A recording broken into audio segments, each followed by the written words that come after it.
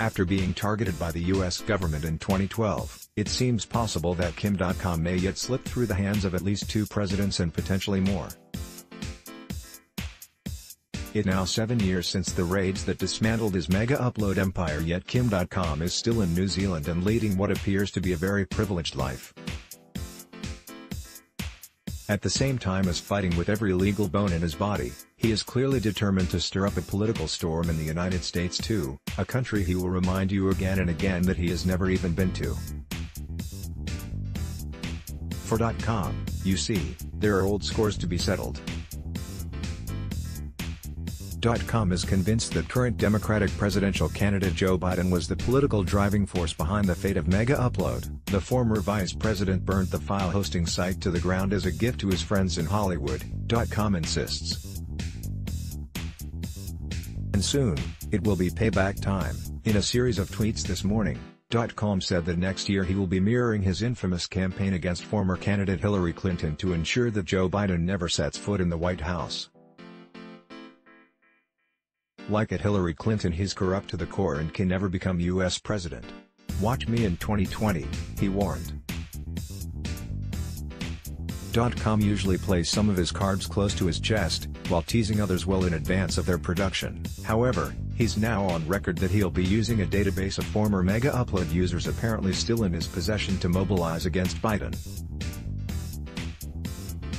Still waiting to get access to your Megaupload files? He wrote, "I will email 30 million former US Megaupload users a video link in 2020 explaining how Joe Biden destroyed your favorite website. Most of you were teenagers or students then, but now you're voters. Let's retire Biden together," the Megaupload founder added. Putting the two parts together suggests that Dotcom not only has uploaders' IP addresses to geolocate them but their corresponding email addresses too. With the statute of limitations long exceeded in cases of alleged copyright infringement, errant users probably shouldn't be too concerned, even if those can be matched to uploads. While it seems extremely unlikely that any will ever get access to their files again, Dotcom says they will be receiving something else from him, something that he hopes will undermine both Biden and his campaign. Everyone who ever uploaded a file to Megaupload from a US IP address will receive this video link about how Joe Biden abused his power to destroy Megaupload, including commentary from an insider and Biden bragging to a lawyer we planted at a fundraiser that he destroyed Dotcom added. Though the content of the forthcoming video is yet to be seen, the allegations against Biden certainly aren't new. They are almost as old as the case against Dotcom himself, which has been moving at a glacial pace since its inception more than 3/4 of a decade ago. And according to Dotcom, it might still only be at its halfway point.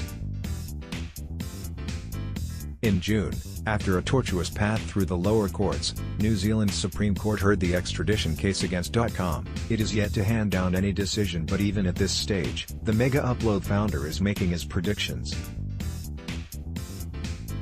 In tweets over the past several weeks, Dotcom has predicted that he will lose by a slim margin. "I can tell you from my experience with the courts that relationships are more important than laws.